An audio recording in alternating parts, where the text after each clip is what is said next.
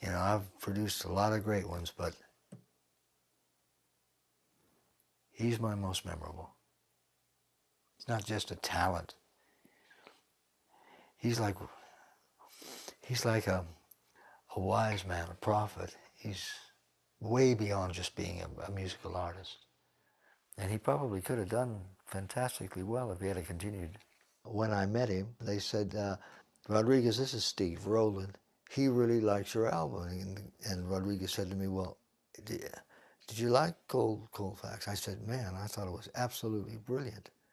Absolutely brilliant. I can't believe that this album didn't do anything. It's just a fantastic album.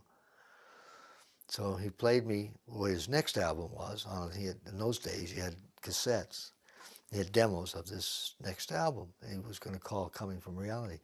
And I said, wow, man, this has got to be a smash. These are great songs. Little bit different from the others. I said, but great songs. I said, and a couple of them were so sad. You know, there's one in there that's absolutely a killer. It's one of the saddest songs that, I'm laughing, but it's one of the saddest songs that I've ever heard. And it's a very simple song. Hang on, I want to play this. Hang on. Okay, listen to these words.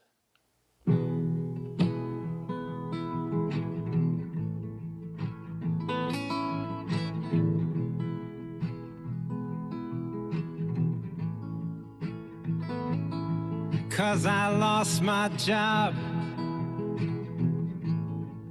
2 weeks before Christmas. Oh, man.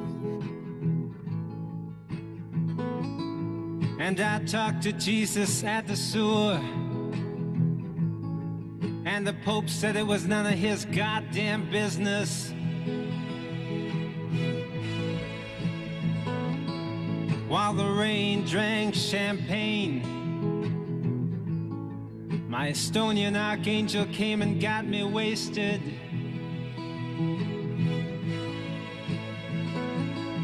'Cause the sweetest kiss I ever got is the one I've never tasted. And it really makes me sad because that was the last song that we recorded. And that was the last song that Rodriguez ever recorded. And what makes it even sadder was the album was released in November of 1971. And we expected big things. And it did absolutely nothing. And then 2 weeks before Christmas, Sussex dropped him off the label.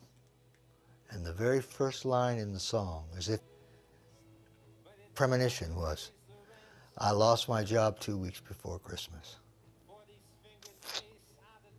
Oh man, I just think about that. This guy deserves recognition. Nobody in America had even heard of him. Nobody even was interested in listening to him. How can that be? How can that be? A guy that writes like this. I mean... 'Cause they told me everybody's gotta pay their dues, and I explained that I had overpaid them.